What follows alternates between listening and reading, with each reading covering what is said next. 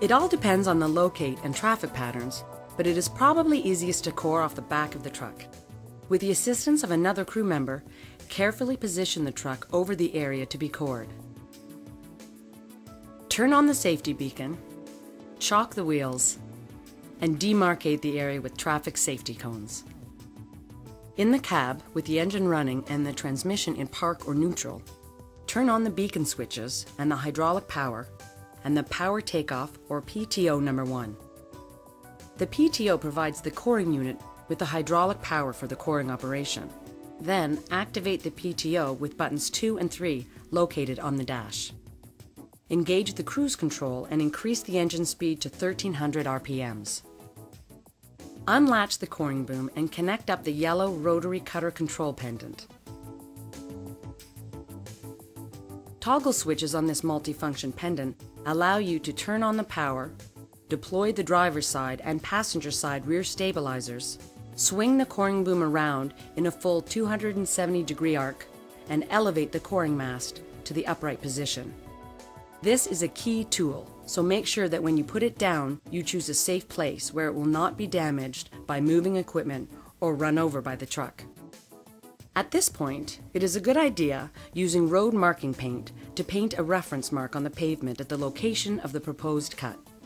We like to use a T-shaped reference mark that will overlap the cut edge or kerf of the core, so that when we are ready to put the core or coupon of pavement back into the road surface, we can orient it in the same relative position as it was when we took it out. Kerf is the technical term used to describe the width of the saw cut or gap between the core and the remaining pavement. Using the pendant, rotate the boom clockwise around the truck to the approximate coring position.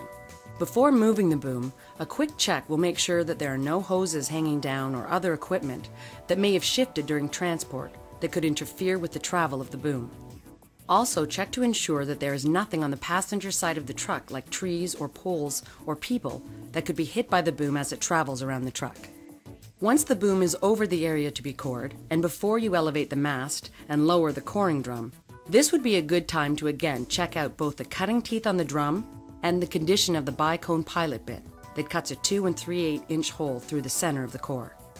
This central pilot bit is a unique feature of the Utilicor process. Because it protrudes a little below the cutting edge of the drum, it helps to guide the coring drum into the pavement and helps to accurately seat the drum in the proper location. This is the same way that the center bit of a typical hole saw helps to center the cutting operation of the saw.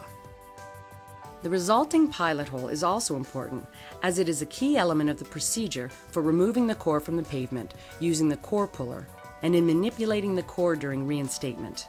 But more about the pilot hole later.